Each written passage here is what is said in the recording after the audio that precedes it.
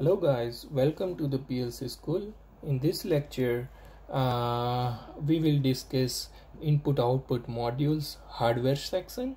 In previous video I showed you power supply, Ethernet IP card and controller itself. So controller has its own text, but in order to get it activated you need to insert the input-output modules. So there are two types of IO modules, DC and AC, and inside the DC you can have digital input, digital output, and same like in analog input, analog output, right? So this all the basic things I covered in introductory video, so you can check out over there. And here is I'm going to show you the input output cards, which is DC input card, DC output card, and this is analog input card.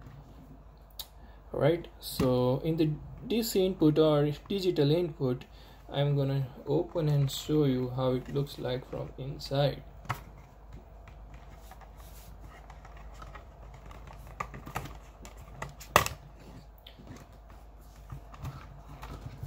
I hope you guys can see it very well.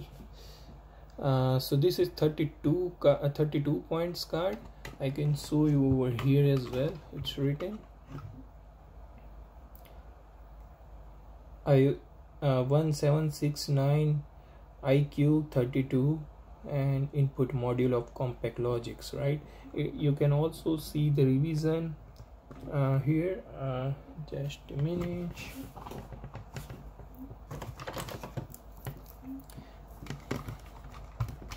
Because I already wired it up, so you might have some complication in seeing, but I think now it's clear. Yeah, so here is serial A, then you can also check revision 3.1. the name is 1769 IQ32, then input module Compactlogix, and yeah, you need to add this later on the software as well, which I will cover up in the next videos when we'll do the software section. So yeah, this is how it looks like.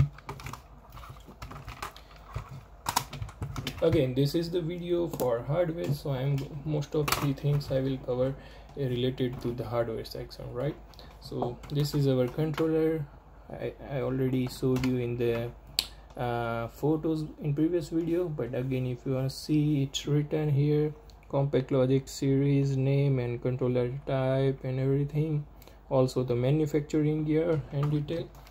Then how to connect it is very easy. You can just insert your card here, and you need to align it properly.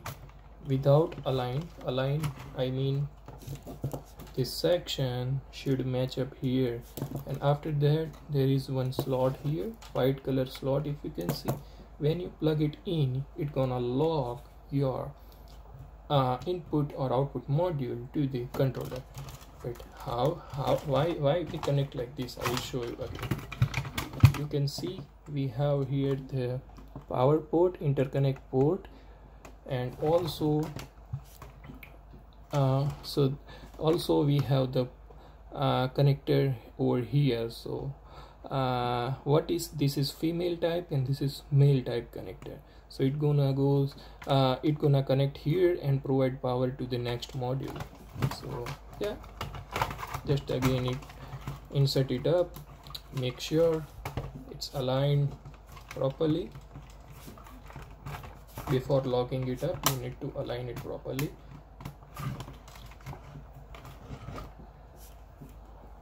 Right now I can see it's aligned, so I can put my lock. I hope you can see very well.